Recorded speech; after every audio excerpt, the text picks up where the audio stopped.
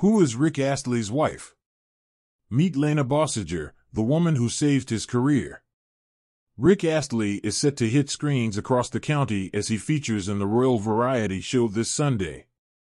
He will be joining a star-studded roster, with the likes of Cher, Waddingham and Paloma Faith gracing the stage.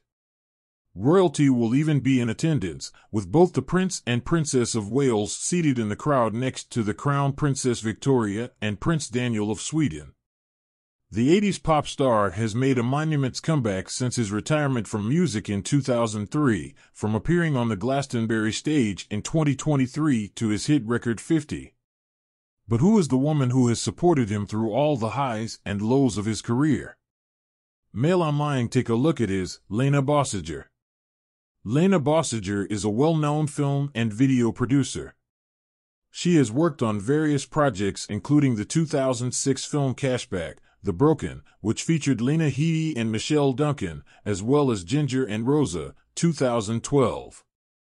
Lena has worked with pop icon Madonna on her 2005 hit track Hung Up and her own husband's track She Makes Me. The Never Gonna Give You Up singer first met Lena at the age of 21, while she was a promoter RCA, the same music label he was signed to.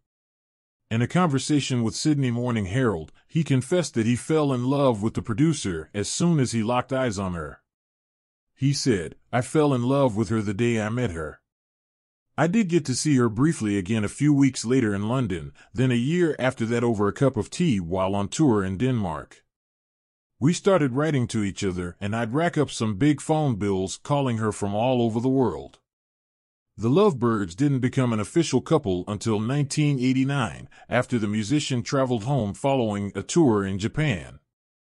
Since then, the couple have firmly remained together throughout several tours, singles as well as Rick's creative direction change in the 90s.